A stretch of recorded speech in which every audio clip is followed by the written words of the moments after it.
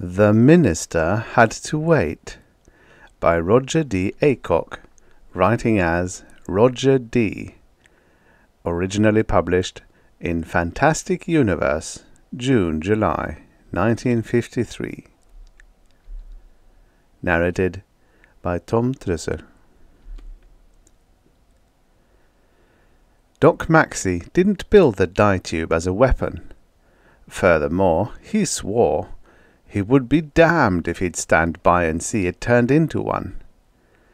Dora and I, Dora is Doc's daughter, and I'm Jerry Bivens, his assistant, were helping him with a working model of the dye tube generator in his Connecticut laboratory when he made that plain to the brass and brains of Allied military, a delegation headed by 2 full generals and guarded by a hard-jawed squad of MPs.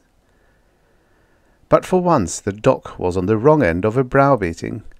The generals knew their ground, and they shut the Doc up like a $30 shoe clerk.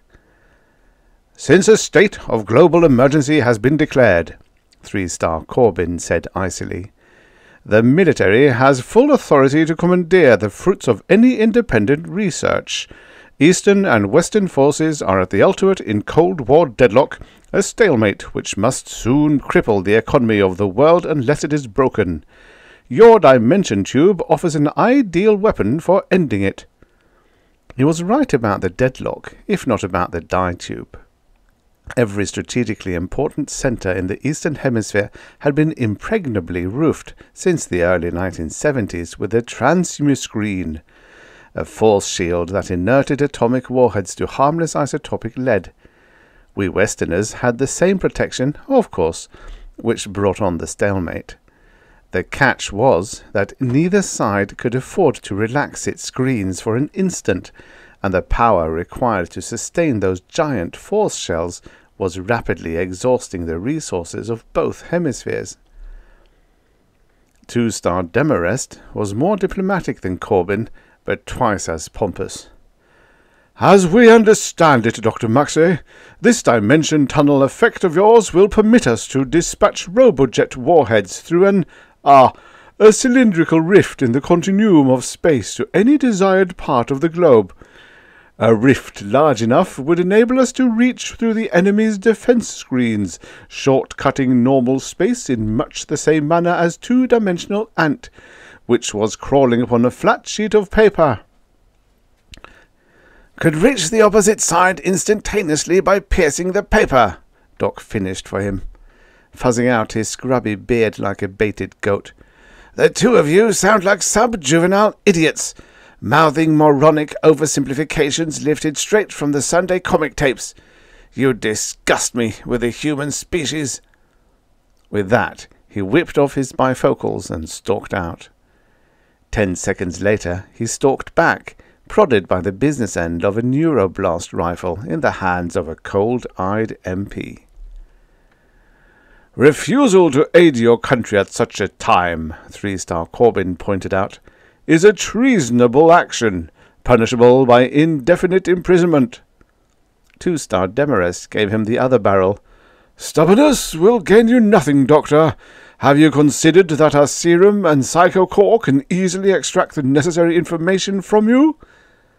Hard-headed as he was, the Doc read the handwriting on the wall without even adjusting his bifocals.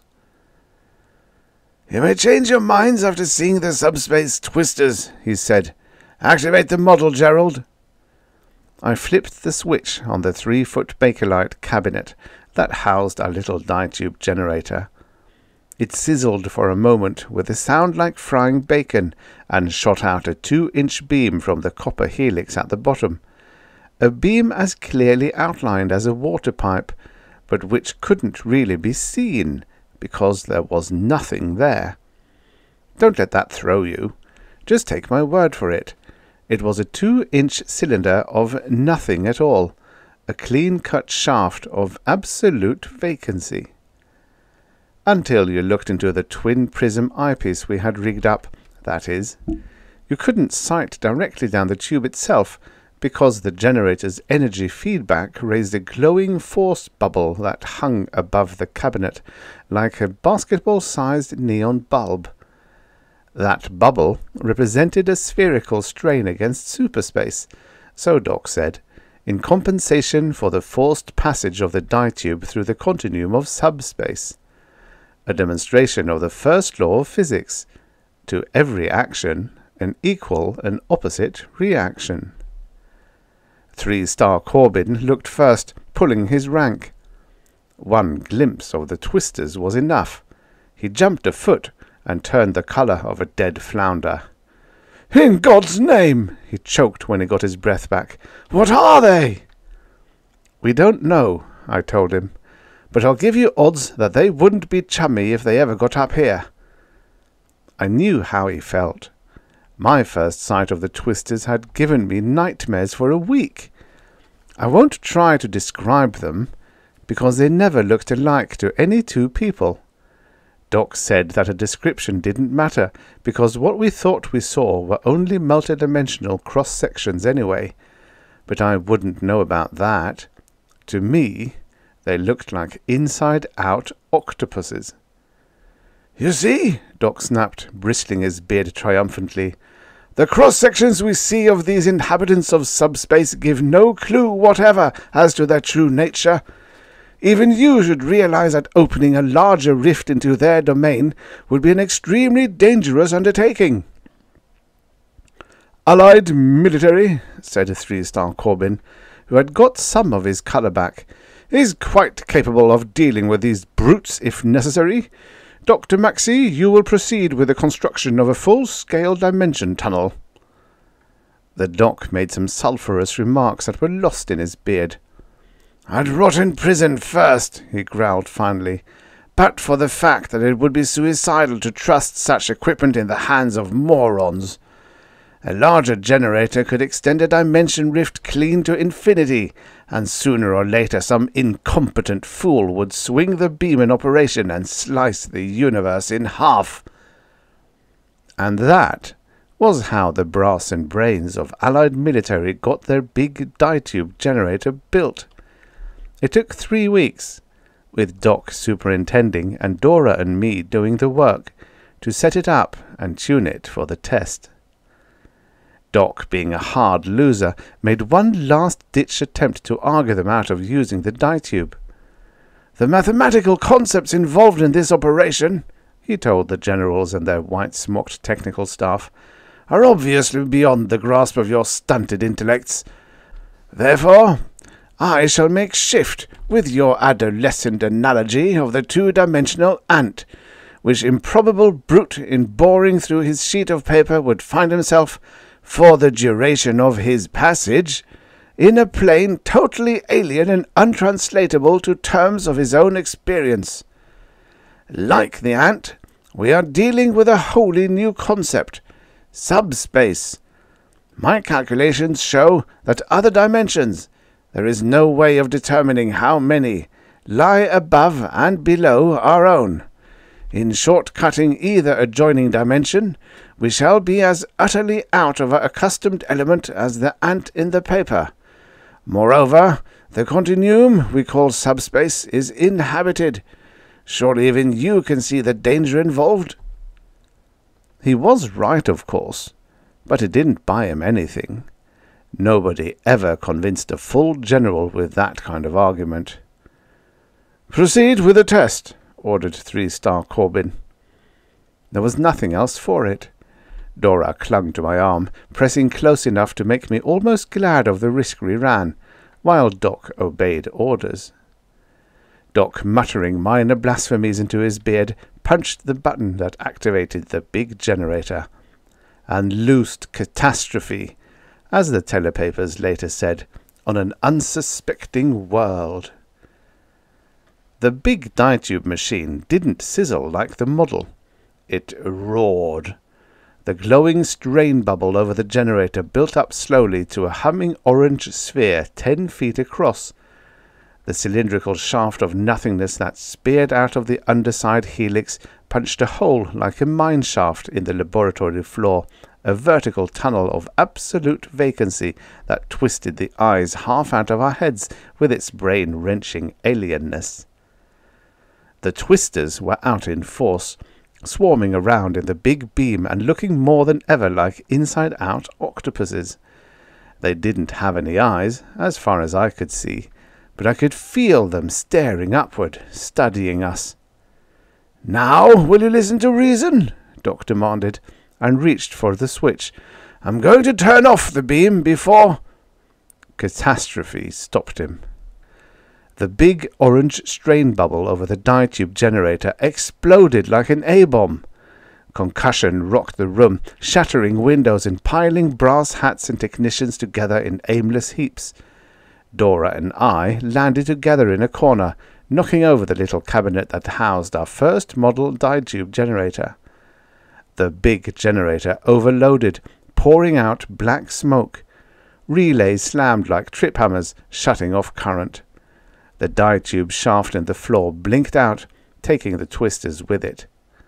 But another dimension tunnel speared downward through the roof, ending at the spot where the exploded strain bubble had been. And it wasn't ours.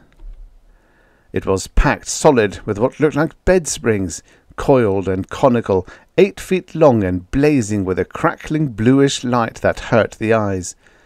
They slid down the beam and popped out into the lab with a swift precision that meant they knew exactly what they were doing, to cluster like sizzling blue glowworms about the smoking generator. Half dazed as I was, the truth hit me with a shock that curled my hair like an Angora rug. Those sputtering fireworms were not ganging around the dead generator just to get warm. They were studying it.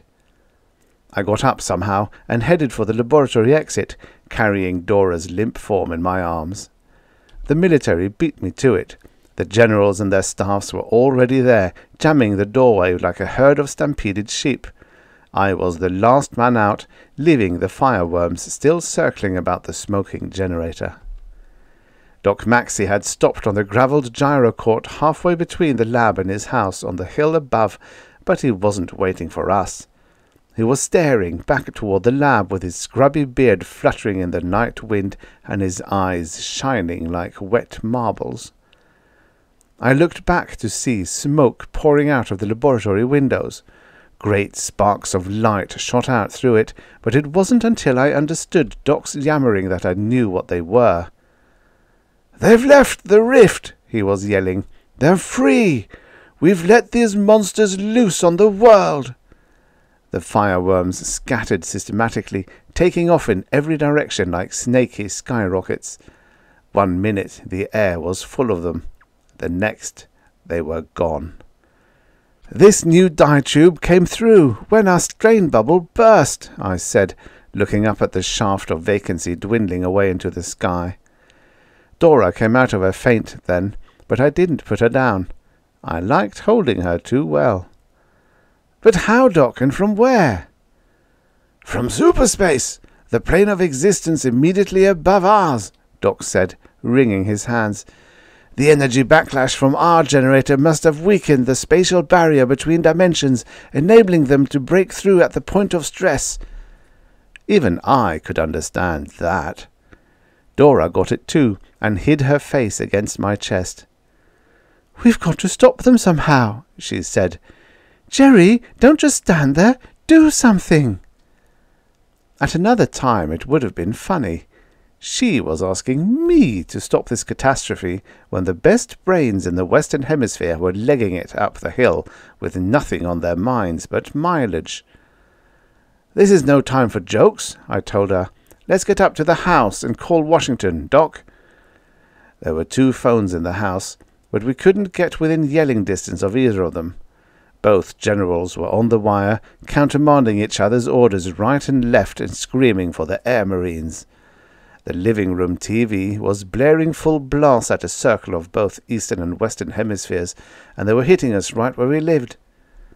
In the space of a few minutes, those speeding fireworms had spread over the entire globe. They had penetrated the defense screens of both eastern and western hemispheres, and they were hitting us right where we lived. "The invaders do not seem to be conscious of us as entities," the newscaster gabbled, "but they are attracted to concentrations of nuclear materials as flies are drawn to honey, and for the same reason. Every atomic pile on Earth has been besieged by these alien monsters who are draining away our nuclear energy like leeches. At the present rate, all smaller piles will soon be inerted, and larger ones— Wait, a special bulletin. Latest information sheds some light upon the sudden onslaught of the Blazers, as the invaders are being called by a public still largely unaware of its danger. They first appeared some 20 minutes ago during a top-secret military experiment at the Connecticut laboratory of Dr. Marvin Maxey, well-known scientific— Somebody shut off the set, and we stared at each other in blank silence. Nobody even tried to pass the buck. Fixing the blame wasn't important now. All that mattered was that unless the blazes were stopped immediately, our world was finished. Those fission-hungry fiends would strip us to the last erg of our nuclear energy, and to a world geared to atomic power, that meant the end. We had forgotten the coming war completely. There was no point in worrying now about being blasted out of our beds. In a few days, most of us would be starving to death in them. The brass hats camped on the telephones until daylight before they gave it up. Dora was dishing up scrambled eggs and coffee to Doc and me in the kitchen when 3-star Corbin stumbled in, out on his feet. "You were right, Dr. Maxey," he groaned. "Using your dimension tube as a weapon was a mistake. A cosmic and irremediable error. These invaders are indestructible. The concerted might of Allied military has failed to repel them. The doom of Earth is sealed." Doc plucked unhappily at his beard. "Surely we can retool our industries to electric power in time," he said. But he didn't sound sure. He sounded beaten. Corbin shook his head greyly. "You don't understand the psychology of panic, Doctor. Law is dependent upon power. When power fails, the mob rules. By this time tomorrow, government will have begun to break down. Civilization, as we know it, will disintegrate within a matter of days." I had known that all along, of course, but all of a sudden the real enormity of what was happening hit me like a boot in the stomach. There sat Doc Maxey, one of the most brilliant physicists in the world, stumped. Beside him drooped 3-star General Corbin, High Commander of Allied military, and he was as helpless as a corner newsboy. A top-flight crew of research technicians stood around in the living room like so many cigar-store dummies, looking at each other blankly while the world skidded to ruin on a slippery cosmic banana peel. Dora came over and put an arm across my shoulders. As suddenly as I had got scared, I got mad. It wasn't just the idea of the world going bust that burned me. This was a personal business that threatened Dora and me and our friends and all the millions and millions of people we had never even seen. Here was the lot of us headed A/T straight back to the Stone Ages. A few days more, and people we had known and loved would be hunting each other through the streets with clubs, driven to murder and worse, because a crew of greedy alien fireworms had a taste for atomic fission. It was a hopeless affair, and I knew it. But down inside me, a nagging little ghost of an idea kept whispering that we must have overlooked something, that somewhere there must be a loophole these high-voltage intellects had missed. Sometimes, I told myself, theorists can be as dumb as ordinary people. Sometimes they just can't see the trees for the woods. "Look," I said, "we're missing a bet somewhere. We built the dye tube in the beginning to—" Doc gave me a pitying look. "Will you keep your infantile inspirations to yourself, Gerald? I'm trying to think." I turned to 3-star Corbin, getting eager because the idea had just nudged me again. It wasn't clear yet, but it was there, begging to be recognized like a half-remembered name that trembles on the tip of your tongue. "Will you listen, General? There's a chance that—" The General gave me a poisonous glare. "Can't you see that I'm planning a course of action? Shut up, or I'll have you thrown out." I jumped up, knocking over my coffee, and walked out. Dora came outside after me and caught my arm. "Jerry, what are you going to do?" "I'm going down to the lab," I said. "Maybe I'm nuts, but I think we've still got a chance to beat this infernal thing." The sun came up, round and rosy, while we walked down to the lab, and I felt my scalp prickle when I saw the no-coloured shaft of the Blazer's dye tube rising against it like a black finger of doom. "There used to be an early mail rocket out of Waterbury at sunrise," Dora said softly, "and a passenger flight just afterward. Remember how we used to complain because they woke us up, Jerry? And now—" "Now there won't be any more rockets," I said. "There won't be any more movie dates or drive-ins or corny floor shows. No more football games or Sunday afternoon spins in the country. There won't be any more people after a while, except a scattering of G-strung savages running wild in packs and maybe eating each other. Go back and look after Doc, will you? He needs you." But she wouldn't go. The original dye tube model was still in its corner, undamaged. I had done a solid job of wiring and testing that rig, and it had stood the blast without even so much as a bent helix. I checked it over, working fast, and bolted on a power feed rectifier that would adapt it to a mobile AC input. The little cabinet was too heavy to lift, so edged it onto a hand truck and trundled it out of the lab and across the gravelled landing court to the shed where Doc's gyro stood. Dora helped me hoist it inside and bolt it down. 10 minutes later, when it was all set to go, I tried again to talk her into going back. There wasn't more than a chance in 10,000 that my idea would work, and if it did, I'd be left stranded in an alien dimension. And besides that, I should have saved my breath. "I don't know what you're planning," Dora said, squeezing into the seat beside me, "but it doesn't matter. I'm going with you, Jerry."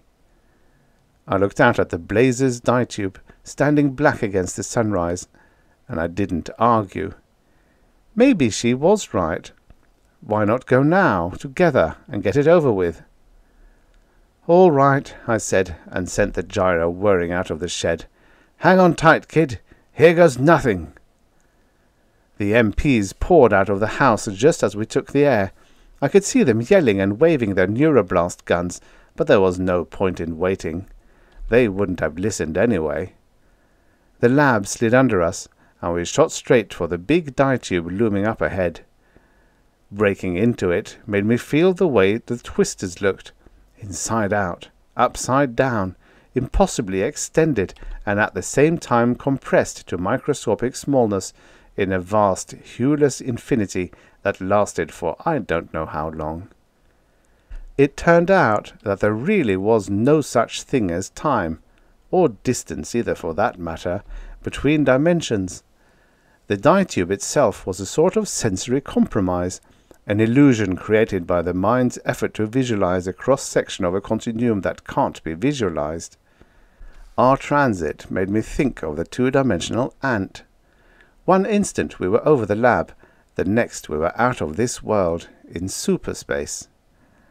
The Blazer's dimension was worse than the dye tube. Looking through the gyro's window made me feel like a schizophrenic drunkard with a set of mirror-image screamies, watching impossibly elastic nightmare shadows flickering across a crazy house looking-glass. There was an upside-down horizon that heaved like a bowl of phosphorescent jelly, a scattering of what might have been animated buildings, and close at hand a great flurry of helical blazers, circling like mad about something I did recognize. It was a huge orange strain bubble, a space warp set up by whatever sort of generator that Blazers had made to pierce our dimension. There wasn't a chance of making any real sense of what I saw. It would have been easier for a flea on a camel's back to describe what went on in a three-ring circus. But the strain bubble was what I had come to see. The rest didn't matter too much. "Warm up the model," I said. My voice had a thin, windy sound, and I couldn't keep it steady. From the way they're flitting around that bubble, they've got troubles of their own, and they're going to have more." Dora understood then what I had in mind. "Their generator is weakening the barrier to the dimension above this one," she said. "Jerry, something is trying to break through, isn't it?" Our little dye-tube model gave a tentative sizzle, and it sounded pitifully weak.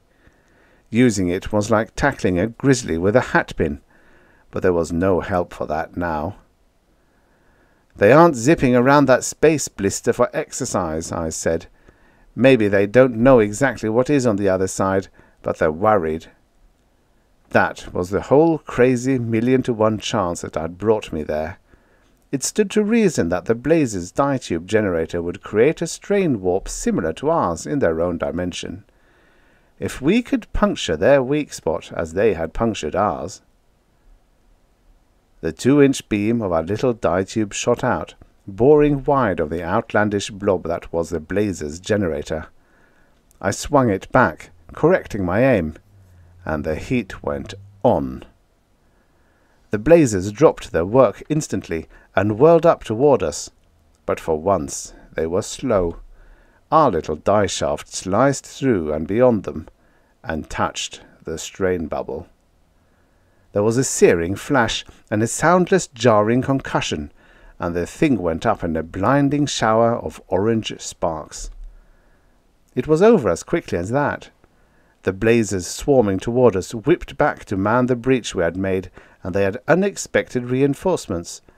They must have alerted their party on Earth already, because the wavering dye-tube was suddenly crowded with returning fireworms, zipping back home to superspace.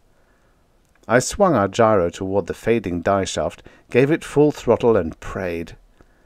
Dora was gripping my arm and crying something in my ear, but I didn't understand a word of it. I looked back once, just before we hit the crumbling column. The shower of sparks had died out, and in its place stood a familiar shaft of vacancy, boring outward into the upside-down sky.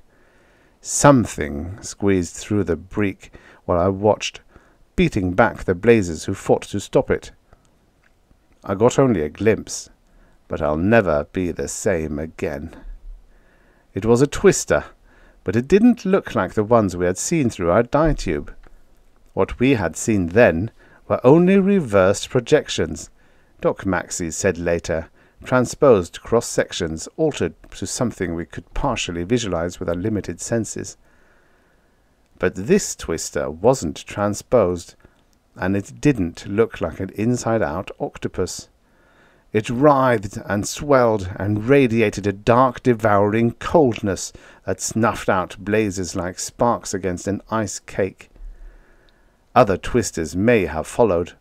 I wouldn't know. We hit the dye-tube then, and at the same moment the Blazes' generator blew up with an appalling blast. The next instant we were sailing over a parched and blazing desert, a glaring waste of jagged lava that stretched away on every side through a shimmering haze of heat. Black basalt cliffs jutted up here and there, warped and eroded by scorching winds. Dora and I looked at each other dumbly. "We got away," Dora said. "But what sort of dimension is this? Where are we, Jerry?" It was a good question. Judging from the landscape, the collapsing dye-tube could have shunted us straight into the ash-bin of hell. There wasn't a twinkle of water anywhere, not a wisp of cloud, nor a flutter of bird in the sky. Just a vast, wind-swept desolation, parching to a sandy crisp under a flaming sun. I was fumbling for an answer when Dora caught my arm. "Look, Jerry, there, over the horizon. Isn't that smoke?" I looked, and it was. A thin white streamer of smoke rising across the Badlands, wavering at the top like the crooking of an enigmatic finger. "We may as well investigate," I said, heeling the gyro toward it. "If it means another danger, we might as well face it now as later." But it wasn't another alien menace. It was a sheep camp at the edge of the lava beds not far from San Rafael, New Mexico. The Mexican herder ran like a jackrabbit when we swooped down, never having seen a gyro before. But at Acomita, over on the Pueblo Indian Reservation, we found a government agent who gave us our bearings and brought us up to date. After what we had been through, it was only a minor shock to learn that it wasn't 1982 any longer. It was 1985, and the blazes had been gone for so long that they were practically forgotten. Doc Maxey explained later, when we showed up with a small army of telepaper reporters at his Connecticut home, that our being caught in the collapsing dye field had somehow distorted the time values involved and had shunted us 3 years into the future. We took his word for it. "The proponents of the circular universe theory were more right than they knew," Doc said, beaming and waggling his beard. "There would seem to be only 3 major planes of existence, each existing in a state of reciprocal contiguity to the other 2. I suspect also that spherical space is actually a unilateral continuum of 3 layers, restricting lateral transit to one direction in much the same fashion as a rectifying crystal governs the flow of electrons. That would explain why the twisters could force entrance to the blazes dimension once you destroyed the strain bubble in superspace, but could not enter our plane from their own subspatial continuum." "It's all physics to me," I said, holding Dora's hand and feeling almost safe again. "Only one thing worries me. Did the blazers lose the rhubarb we ran out on, or will we have them back in our hair again some day?" Doc gave me a startled squint and fuzzed his beard goatishly. "Get that model generator out of the gyro," he ordered, sounding like his old self. "We'll never know what the situation really is unless we reactivate the dye tube and start that rat race again," I yelled. I could see the whole crazy business happening over and over in a sort of vicious cosmic circle, and the thought made my scalp crawl. "Over my dead body, you will." Dora and I had planned to find a minister next, but the big moment had to wait. I had one final adjustment to make on that infernal dye tube model first. I made it on the spot, with a large sledgehammer. The end. Subscribe for your daily stories of futures past. Comment, like, and do all the things the algorithm needs.